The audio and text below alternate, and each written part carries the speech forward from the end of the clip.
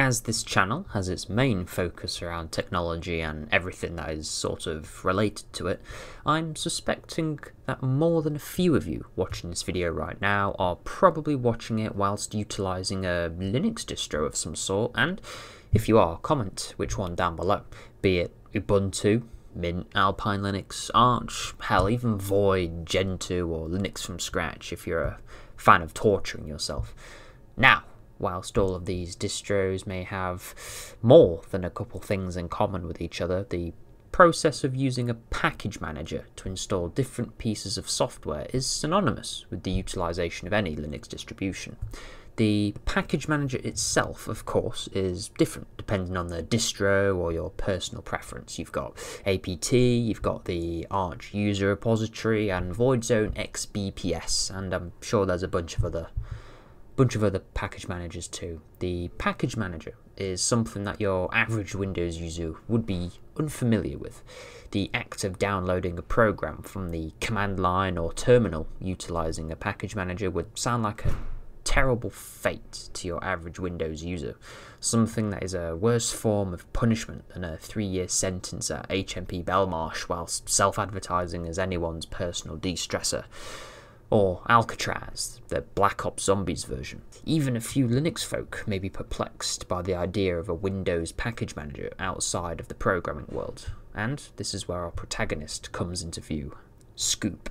Scoop is a, quote, command line installer available for Windows. It has quite a wide variety of programs available for download within its repositories, and installs these programs in a directory called Scoop Apps. This single directory acts as the central installation location for all programs downloaded with the use of Scoop, allowing you, the user, to easily see everything, either with the use of the command line PowerShell or within File Explorer. Regardless, all of these programs are nice and neatly stored, all within a single directory, making your life a lot easier when it comes to clearing out programs you no longer want. This simple yet elegant solution to installing and uninstalling software using the command line interface is an invention tantamount to the discovery of the wheel when presented to your average Windows user.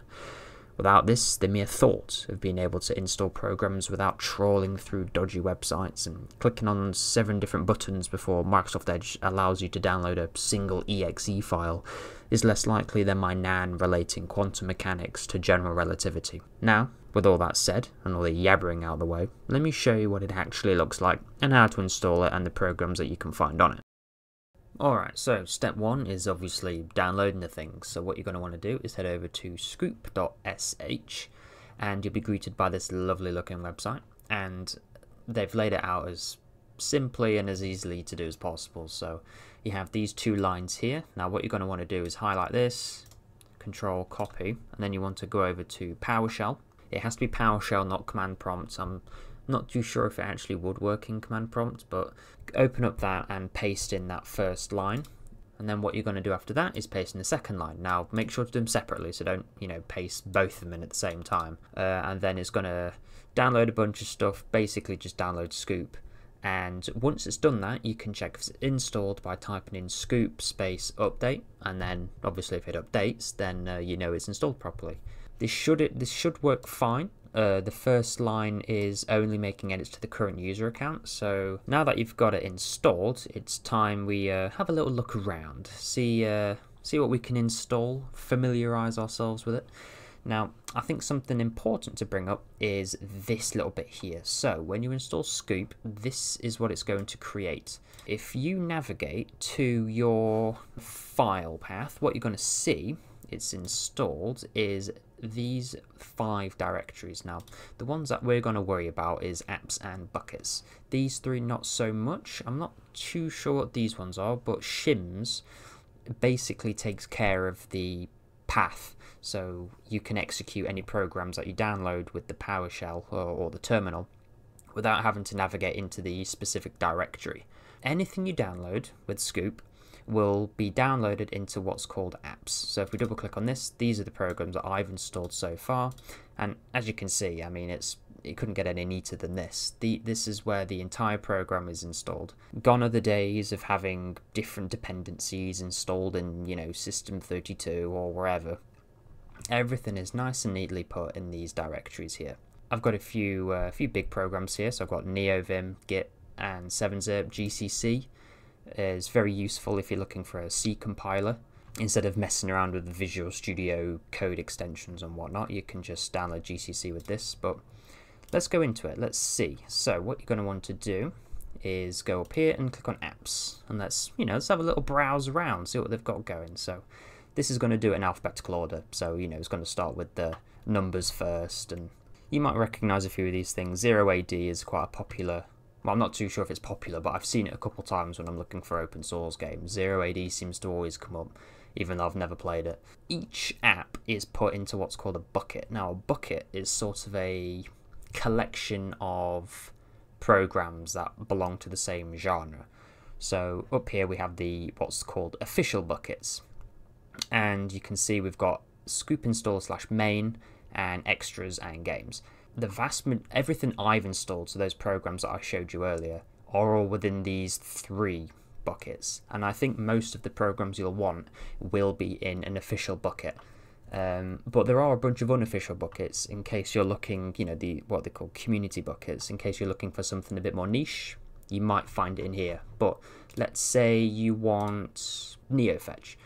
So if you want to install NeoFetch with Scoop, what you're going to want to do is actually type in WinFetch. So it's NeoFetch on Windows. It's quite a popular program in Linux. People like to install it when they've done their own distribution, when they've downloaded a distro or modified it a bit. And I'm sure you've seen it on Reddit or wherever, but you can download it with WinFetch, and these are the 2 commands that you'd use. So you would add the bucket that it belongs to, like sort of the repository of where it is, and you can just click on this and paste it into your PowerShell, enter, it will add the bucket, and then you're going to do scoop install main / WinFetch, just copy that as well, paste it into PowerShell and let it execute. And then the way you're going to actually execute that program, if I open a terminal here, is, you guessed it, you just type in the name of the program, and that is the shims part of Scoop doing its job. So instead of you having to go into the path variables through Windows, all you need to do is just enter the name of the program, WinFetch, which is the example we've downloaded here, and there you go. It displays everything you need to do. No need to navigate into the specific directory or whatever. And that's pretty much it. I mean, there's not much to show. They've made it really simple, and I really like it. So a few programs that I'd say you would be better off installing through Scoop is something like, let's say, GCC. So if you've ever done C programming, you might have had an issue downloading a C compiler. In Windows, for whatever reason, I've always found trying to get a decent C compiler working is unusually difficult. Like, you can either go ahead and download MinGW or something like that, and that installs a bunch of other programs which you then can use as like an emulator to emulate a Linux distribution, or you can go into Visual Studio Code and download an extension which does it. Here it's scoop bucket add main, and you only need to do that once. So as soon as you've got that installed, you can download all of the programs within that bucket. So, and scoop install main / GCC, and that's it. Then you have a fully functional C compiler, and it's worked for everything I've used it for so far. 7-zip is also on Scoop, so you don't need to go through any of the GUI installations or anything like that. It's basically like a really streamlined way to download programs. Like, you're going to get none of those weird dependencies that install themselves elsewhere. It installs the entire program through the command line into a single directory that you can then delete or move or copy whenever you want. If you want to download a free and open source game, I highly recommend Unciv. Now, of course, Unciv is in Scoop, and I recommend downloading it through Scoop. It just makes it a little bit easier. And I think you, whenever you do enter something like this, so this is from GitHub, right? So you're going to want to add the games bucket, and then you're going to enter this line there. I think what it does is it does require Git installed on your computer, but the wonderful thing about Scoop is it installs it for you, so you don't need to worry about doing that either. Like, it's literally the easiest thing I've seen to download packages on Windows. There's no emulation of Linux, there's no, Unix, whatever. It is just a native Windows program that works just like it does on Linux. You can also download NeoVim through Scoop as well, so if you really like your Vim editor on your Linux distribution, you can almost just copy it over to Windows with Scoop. So thank you very much for watching. I hope you found this useful, if anything, or at least, you know, you can laugh at my inevitable descent into madness over the internet. Make sure to subscribe if you did enjoy this video or found it entertaining or whatever. I apologise if it's a little bit short or off the cuff. I just think this program is really interesting and really useful. So if you're wanting to install a program, your first point of contact with it should be Scoop. You know, just search for it in Scoop, see if it's there, because it makes it so much easier. And it really shows the user that the terminal is nothing to be scared about using. Like, it really is just how computers were and how installing programs should be. This is how people install programs on Linux the majority of the time. Like I say, subscribe if you enjoyed it, like the video if you found it useful, and I hope to see you in my next video. So have a good day, I'll see you soon.